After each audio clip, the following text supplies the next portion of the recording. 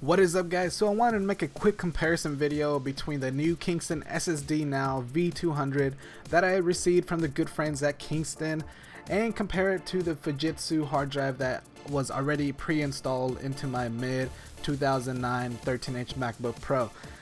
I did put them head to head and ran a few tests, so this is going to be basically a comparison between the hard drive and a solid state drive. So do keep in mind my MacBook Pro only supports SATA 2 connections, and the Kingston SSD is a SATA 3, but it actually is backwards compatible to SATA 2. So basically the read and write speeds won't be as fast as they should be, as it would be connected to a SATA 3 connection, but they are still quite nice. I'll just shut up now and let you be the judge of which is best. So I hope you enjoy.